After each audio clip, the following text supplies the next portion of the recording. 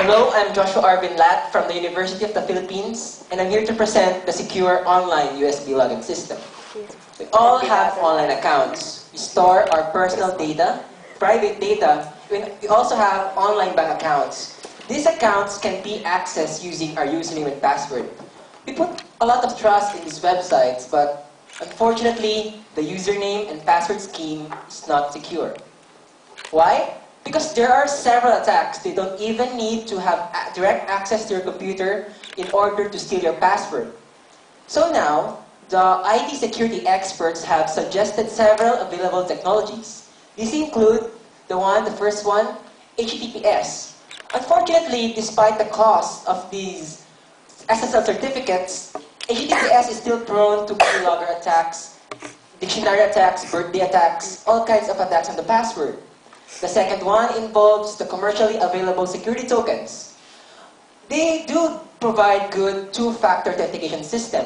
Unfortunately, they require specialized hardware, which is pretty much an easy target because you can easily detect that these are security tokens. In addition to that, these tokens cost a lot of money.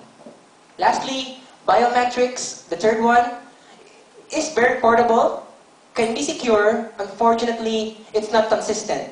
You don't want to use a system which works right now, but later it won't work. And also, it requires very special hardware, and you need really sensitive components and in order to increase the accuracy of the system, and that would cost a lot of money. So now we have a problem when it comes to solving the same problems these technologies are solving. And in addition to that, we need to solve the problems these technologies are experiencing. That's why we present the SOULSys system. What is the main objective of our research? The main objective of this research is to transform an ordinary hardware device into a security token. This means that in order to log into your accounts, you just type in the password and then use that physical password in order to log into your accounts. It has to be secure, low cost, practical, invisible, portable, flexible, and consistent. A lot of objectives. So now, what's the significance of this research project? It means a lot to the online world. Why? Because these problems that millions of users have been facing, all of these can be solved by the SOULSys system, because the SOULSys system increases the strength of the authentication process, and thus, crime can be prevented and limited. The opportunities that these hackers have are pretty much less with the SOULSys system. So now you might wonder, how does the SOULSys system change the authentication flow of the username and password scheme? It's pretty much simple. Instead of just typing in the password, you just select the image file stored in the security token. Then you click login. Pretty much it. Almost similar except for the select the image part. So are you here? Did you get that? Okay. Next, how do we attain the objectives we just presented earlier? In order to do that, we built and designed a system which is composed of three major parts. The first one, the top one, is the website using the SOULSys system software development kit. This one, the handshake hands. This one is the trusted third party, which primarily acts as a storage of public keys. You might want to ask, why do we need to store the public keys of these entities? It's simple. We use these public keys for hybrid crypto system. Hybrid crypto system ensures the secure transfer of data from one entity to another. We use that public key to transfer very little amount of data into another entity, which means that we're going to send the shared key to the other side. This is the key establishment procedure. Now that we have the shared key on both sides, we can now send any amount of data from one entity to another. And that's pretty much what the hybrid crypto system does. Here's my favorite part, the signed Java applet. The signed Java applet is embedded in the websites. The signed Java applet makes the system very portable. With the signed Java applet embedded in the website, this means that there is no program that needs to be installed in your security token. What's more amazing is that we store data inside images. Remember the presentation of Tatovic earlier, which involves steganography? This system combines the powers of encryption and steganography. We first encrypt the data using the password of the user, and then hide the data inside the image file using steganographic techniques. So now you see a very simplified diagram of how the data is transferred from one entity to another. You can see here that the USB program first requests for the public key of the website. That public key is used to transfer the shared key to the other side. Now we can now send any amount of data from the USB program to the website. So now here's the problem. How do we know that the source is valid?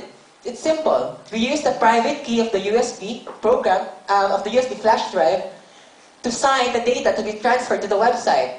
Then the website simply requests the public key of the USB from the trusted third party to verify the integrity of the source. In order for us to achieve our research, we created a cross-language cryptographic library. This library allows secure transfer of data between any two languages. So in our case, we were able to support Java, Python, and PHP. We also created a software development kit which allows the SOULS system to be integrated into any website in Java, Python, and PHP. And the trusted third party over here not only acts as a storage of public keys, it can also become a storage of the hash values of the image files, so that we can check the integrity of the image files being used. So cloning is not possible. Results. We were able to create, build, design, secure, low-cost, invisible, flexible, portable system. Not only does the system involve the hybrid crypto system, it also makes use of other technologies such as session handling, one-time passwords. It also includes double password hashing, message UUIDs, and other session techniques. It's very portable because no programs are installed inside the security tokens. It's pretty much invisible, right? Because the hardware device you're using is actually just a normal hardware device. And it contains only ordinary images. So nobody would really suspect that your USB flash drive or any container you may use is actually a security token. And practicality. New in version 5, which you did not see in Hong Kong, is the backup key system and the possibility of password change even with 2 keys. So let me get back to the backup system later. Then here are some results. The most important thing here is that in this image, you see that after steganographic techniques, the image still looks the same. Okay? Next, how do we fight against known attacks using the SOULS system? Look, the keylogging attack, brute force attack, dictionary attack, and man-in-the-middle attacks are not possible because the SOULS system involves a hybrid crypto system almost similar to HTTPS, and the system requires a hardware password, so those attacks are not possible. In addition to that, collision attack is not possible because we use collision attack safe function, which is the SHA 512. And replay attacks are not possible because we use one-time passwords during the last part of the login process. And cloning attacks are not possible because the system uses image file hash checking every step. Cryptography and steganography. We actually tested 4 possible containers of the user data. We tested in 24-bit bitmap files, tested in PNG files, JPEG files, and even MP3 files. Only these 2 have been successful in storing a lot of data. In this case, we're planning to have a minimum of 10,000 characters to store in very little size pictures. These are really pretty common pictures. Next, the backup key system. Everybody was asking, what if my USB token gets lost? Now, here's your solution. The backup key system allows you to have a maximum of 2 keys. When one of your keys gets lost, stolen, or corrupted, you can easily just deactivate that using your email address and the other key. Now, once you have only 1 key, you can easily create another one, so you have 2 keys again. Just make sure that the other key is safe, and you can use the other one portably. Optimized hybrid crypto system. This is also new in version 5. We have actually multiplied the speed of the system by 2. Conclusion, the design and the implementation of a 2-factor authentication system is a success. It's low-cost, flexible, practical, portable, invisible, low-cost, practical. And lastly, for those planning to continue our research, they might want to support other languages and provide more plugins and options for the user. Thank you very much, and I hope you were entertained. Thank you, Joshua. Any questions to this? Where can I buy? I want 5. Can I buy those? Stop! Me first. Please answer. Can they buy this solution? Yeah, the main purpose of this research is to provide low-cost two-factor authentication all around the world. Yes. No, it can still be used as a security token because you can use that using, you can still plug it into a computer. Yeah, so it can store images, right? Regarding Java, since the system is still not yet out there in the world, still not, once the companies making the phones realize that the two-factor authentication is being used everywhere, they will follow. Yeah, in a matter of years. Thank you for that question. Other questions? Yeah, we have.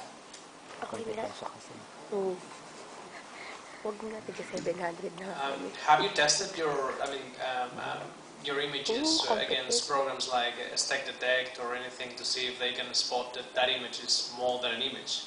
In order for hackers to make use of stack detects and other attacks, they need to steal first the USB flash drive. And steganographic techniques are not really perfect. The main purpose of steganography in this research is to remove the obviousness of the data being hidden inside the USB flash drive, for example. So you won't be able to, that's not possible really, because any kind of steganographic techniques cannot really prevent steg analysis. But the main purpose of this steganography is to hide the data inside images, so there would be no installation involved and just image files. So thank you for that question. Other questions?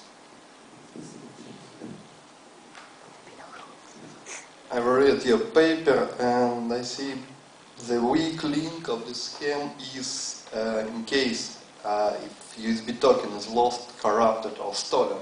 It means no more access to my data, right? Yes. But it's not a weak link because you have actually two keys. I said earlier that when one of them is lost, corrupted or stolen, you can easily know, actually an email will be sent if your account has been accessed outside. Your other key is still there, and you can deactivate the other one if you have the email address. So since you have an email address and your other key, you still have two factors instead of one. So the other attacker cannot actually use that other key to deactivate your other account. So you have solved that. Thank you. No more questions? Yes, there we have. Can you give a microphone from David?